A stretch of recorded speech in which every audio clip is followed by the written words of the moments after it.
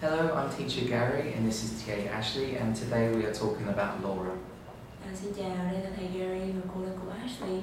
Hôm nay thầy sẽ nhận xét về bạn Laura, bạn Khanh. So overall, she has improved a lot and her understanding of the English language is very good recently. Her pronunciation and intonation still needs some practice when speaking though. When presenting her ideas to the class or doing a speaking test, she tends to speak louder than usual and exaggerates her intonation, probably nervousness, but her confidence in general does seem to be improving overall. She is able to present good ideas with a reasonable amount of content and detail, though needs to be careful with grammar structures when speaking. Her written tests, she did a fantastic job overall.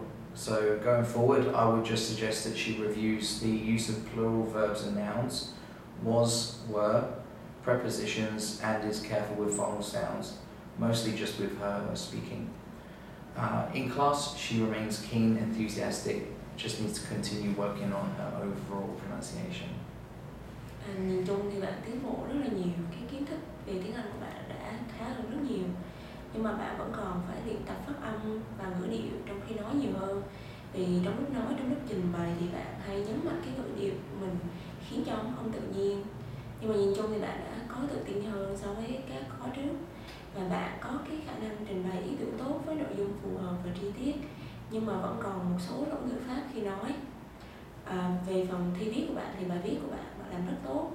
Nhưng mà bạn cần ôn lại những cái điểm ngữ pháp như là danh động từ, số ít, số nhiều, các giới từ và đặc biệt là phát âm ở những cái âm đuôi.